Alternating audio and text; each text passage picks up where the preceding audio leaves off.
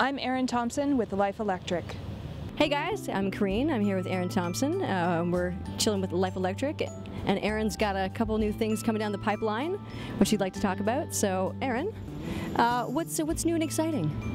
Well, Kareen, I've got a show in this year's Toronto Fringe Festival.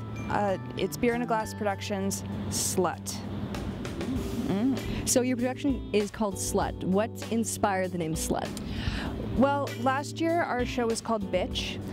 This year we decided to stick with that one word controversial title, so we went with SLUT.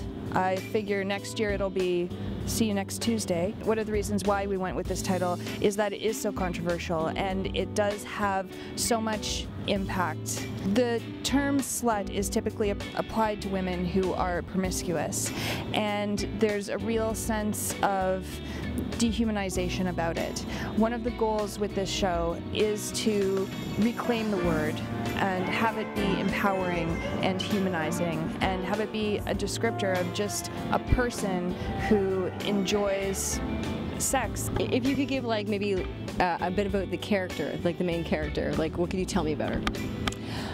Well, Diana is a woman who's reached a point in her life where she's traveled through a lot of phases, as I think we all do when we're growing up.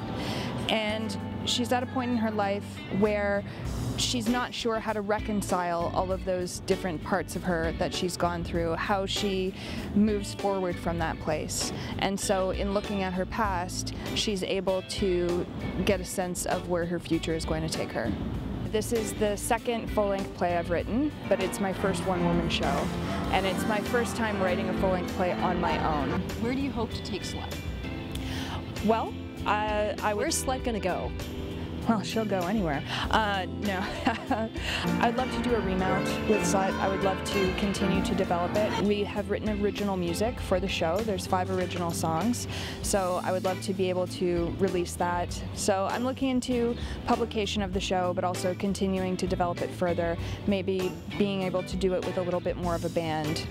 You're like a super energetic person. What keeps you going throughout the day? Like, what keeps you motivated? I do what I love. I've been extremely lucky over this last year to be able to pursue art as a career, and if I'm able to continue doing that, that's great, but it's really being able to do what I love every day that keeps me going. So you guys, if you want to check out Erin and all of her slutty glory and all of her characters that she's got going on for the Fringe Festival, it's going to be July 4th through the 12th. July 4th through the 12th. And our first 2 shows are July 4th and 5th at 7 p.m. Check it out. Life Electric with Erin. Loving it. Peace out. With Kareen. Loving it.